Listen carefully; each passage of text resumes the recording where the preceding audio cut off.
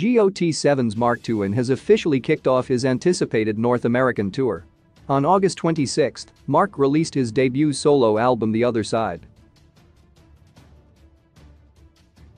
Previously, he released a series of singles, including Last Breath, My Life, Lonely, Save Me and Imism. Shortly after the album's announcement, Tuan revealed he would also be embarking on a solo North American tour across 16 states. While he has toured for years with GOT7, it is his first as a solo act. Now, Mark has finally kicked off his anticipated 2022 The Other Side North American tour. It started with his show in San Antonio, Texas, at the Aztec Theater on October 3.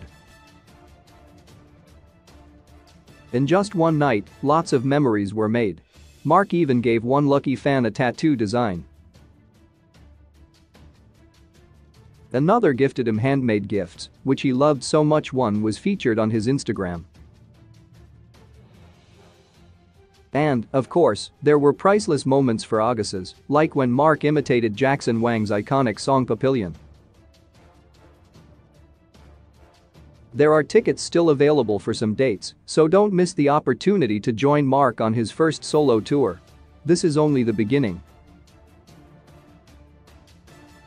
What's happening around the world? Blackpink's Jennie and actress Kristen Stewart finally reunited the recent Chanel show for Paris Fashion Week. Girls' Generation's Yoona and IVE's Jang Wonyoung caused a visual explosion after interacting at Miu Miu's Paris Fashion Show. Blackpink Jennie's flawless visuals and huge security team at Chanel's show at Paris Fashion Week proves her global influence. Ryan Reynolds wishes Stray Kids Bang Chan a happy birthday in the most iconic way. View all, 603.